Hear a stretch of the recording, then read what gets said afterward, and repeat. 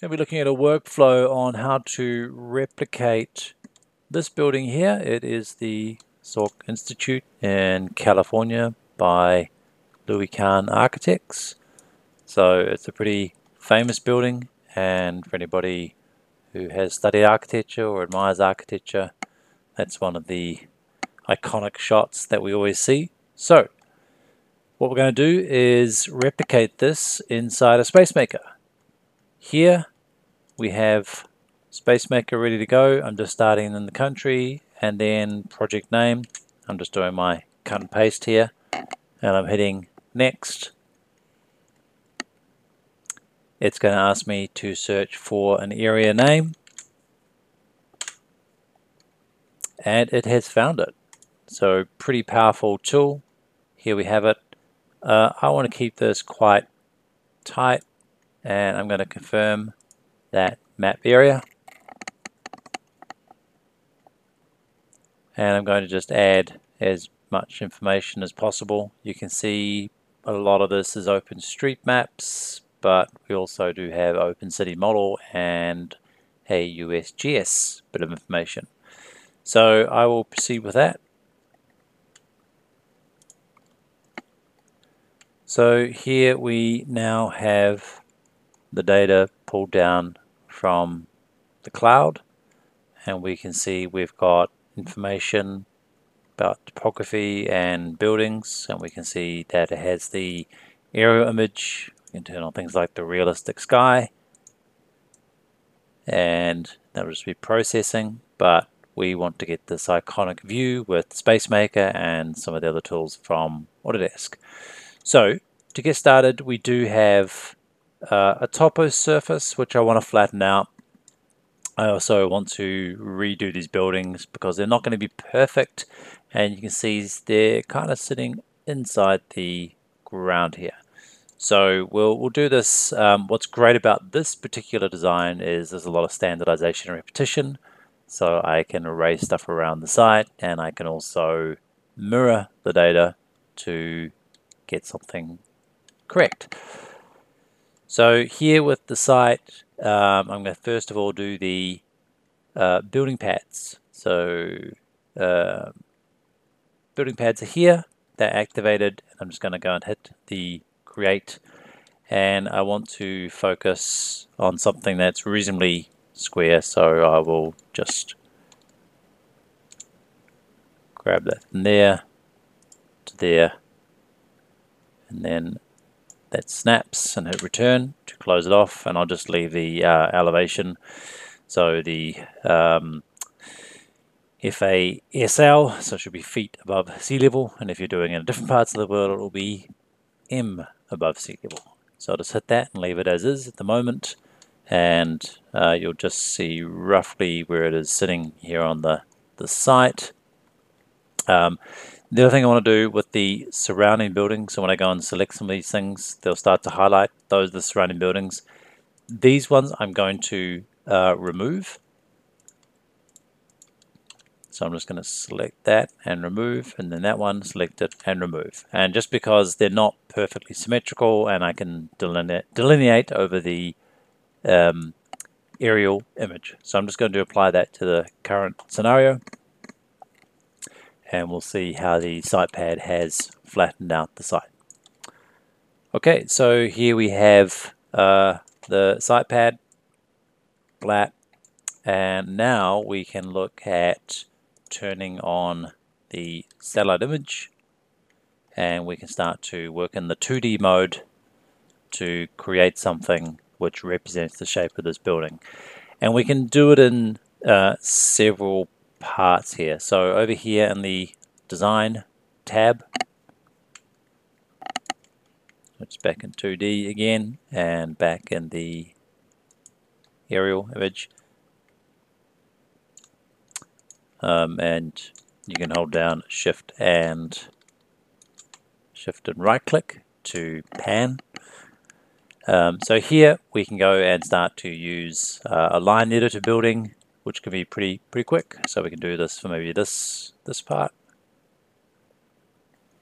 75 feet.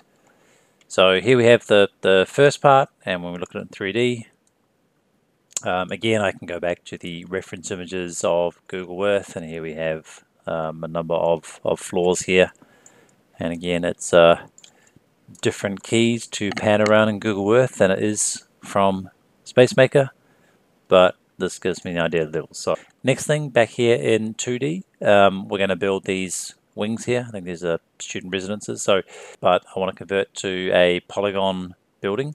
I can also say it's commercial.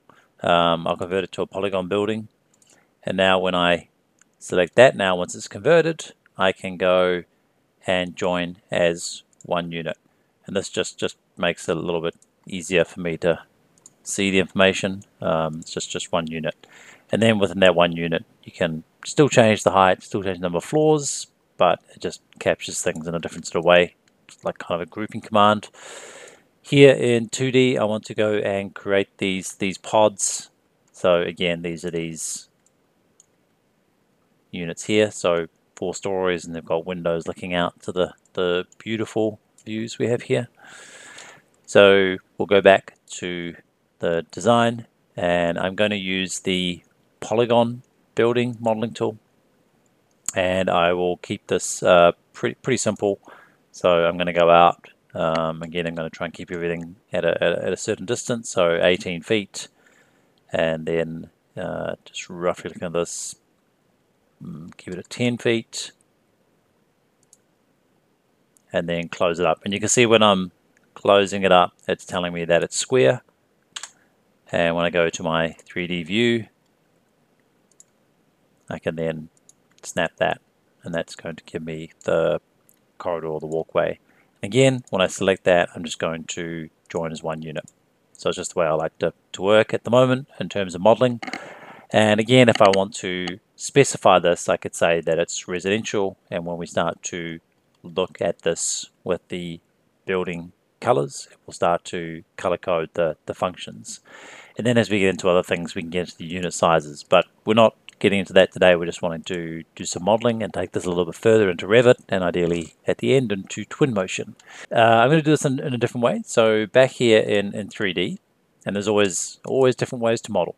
So here, if I select that, and I'm going to go and duplicate and move, because I want to keep this all reasonably accurate. So I'm just going to do that, and now I can hover over that component and grab this, and then I can stretch that out. So that's another way to model and keep everything nice and parallel and perpendicular. And again, I like to be working with even numbers. Even though I work to a metric system, I can still, roughly work to feet and inches.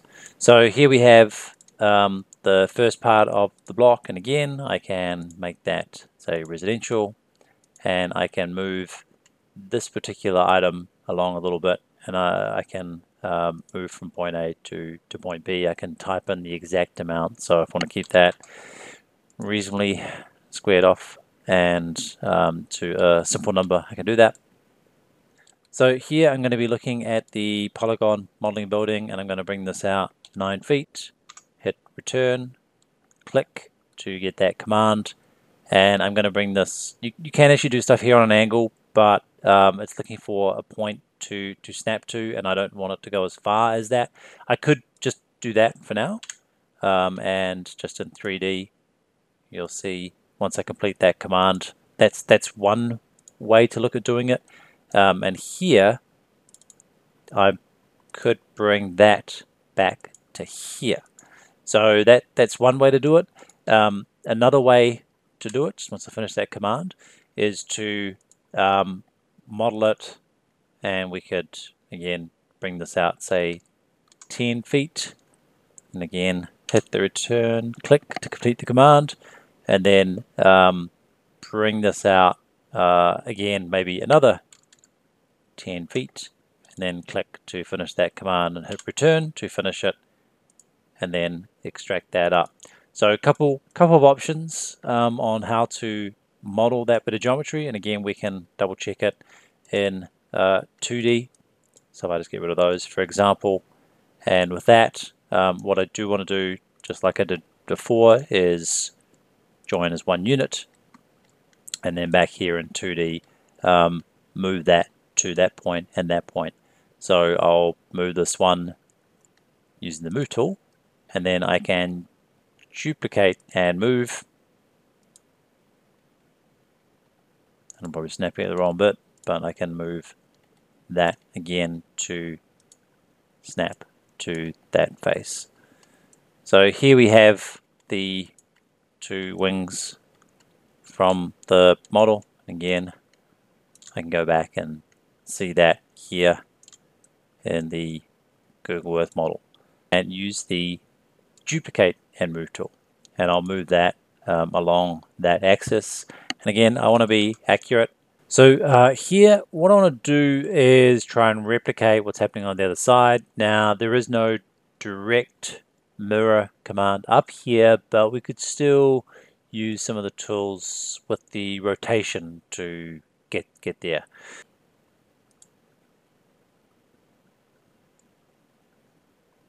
Now we have 180. Okay, so that's worked, and I will move that there to here. There are measurement tools here, so I can go and measure the distance perhaps from here to here, and I better get in a little bit close. So we're looking roughly at yeah, it's 8 foot in. So what I want to do here is grab this component, grab that node, and then take it across, and that now flips that. So again, same here. And you kind of got to go a little bit slow. And bring that across, and it's sort of trying to find a snap there. I want it 10 feet, and now we have that done. From here, I have my building set up based on some simple building blocks.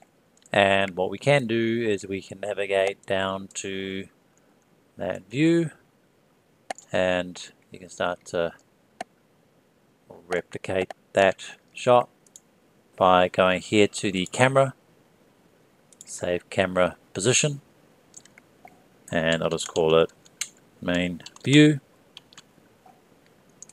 And there are some settings here which you can turn on should you want to. So you can either have the satellite image on or off, transparent terrain on or off, and we can start to look at the shadows as well. So from here, I want to now take this to Revit and then to Twinmotion to replicate the image we have here, which is this sunset view. So we'll try and get to that, but I just wanted to show how you can start a site with some massing information inside of Spacemaker.